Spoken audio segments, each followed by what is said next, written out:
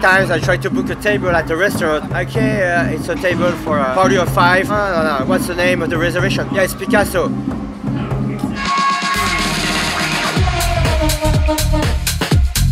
Welcome to UNCUT Asia! Welcome to UNCUT Asia! Welcome to UNCUT Asia!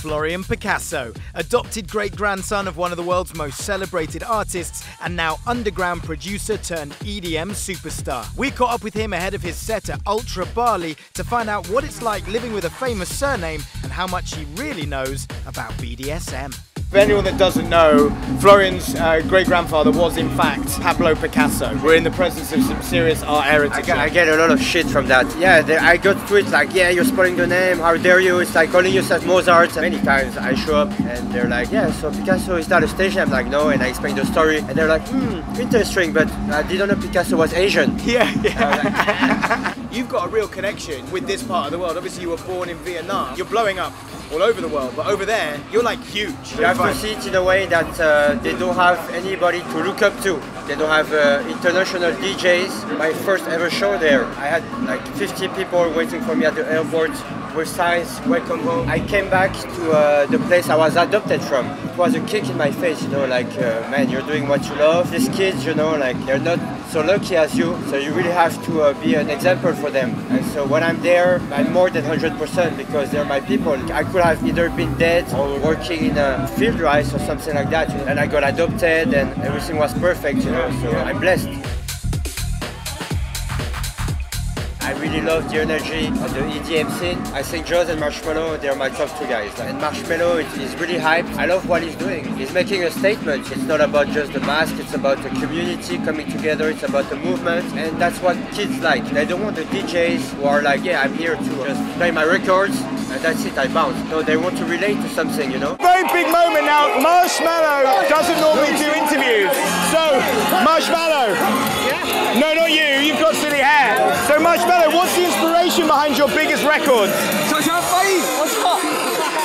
You're Marshmello's sister? Yeah, sister. I'm Marshmello's sister. You sound a bit like a guy. So, Marshmello, do you speak English? We've had a world exclusive there. Turns out Marshmello doesn't speak English. And Marshmello's sister is a guy.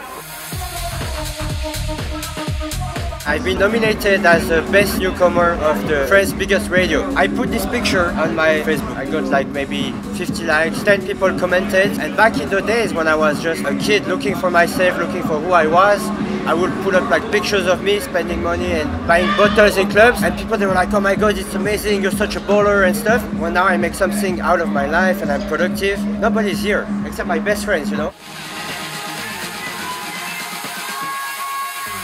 Right, Florian, we're going to play a very quick game. So you have to tell me whether what I'm reading out is the name of an EDM DJ or the name of a filthy S&M activity. Okay? You ready? Yeah. All right, first things first. Pony Boy. DJ. What do you think Pony Boy plays? I think he plays some hard techno. Well, he doesn't. I mean, there is some hard stuff involved, but he's not a DJ. Pony Boy is actually when you dress somebody up in a pony outfit, put a horse's bit in their mouth and a butt plug with a tail up their ass. Well, that sounds nice. I'm thinking I'm gonna make like a techno alias, Pony Boy. Pony Boy, yeah. Oh shit, that could be you. Look for Pony Boy next year on the Resistance stage. Yeah. Sticking with the animal theme, Massive Rape Horse. Oh my God, no! This can be a DJ name. No, that's some dirty stuff. Unfortunately for everyone, it is in fact a DJ name. No way. Yeah, he's got a YouTube channel and everything. Massive Rape Horse. What kind of music? I don't know. Dubstep maybe? Yeah, you'd think so, or something fucking nasty. Hog tie.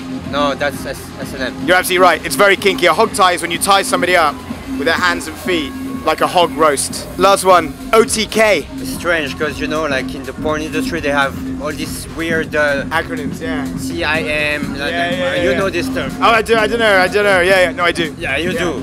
So I think it's S&M. You're absolutely right. It stands for over-the-knee spanking. Ah, but that's light. That's a light one. It's quite light. It is quite light, but it's a nice light one to end on. You only got one right, though, unfortunately. Yeah. So Jaws, who I know you look up to as an artist, he's also much more knowledgeable about S&M than you are.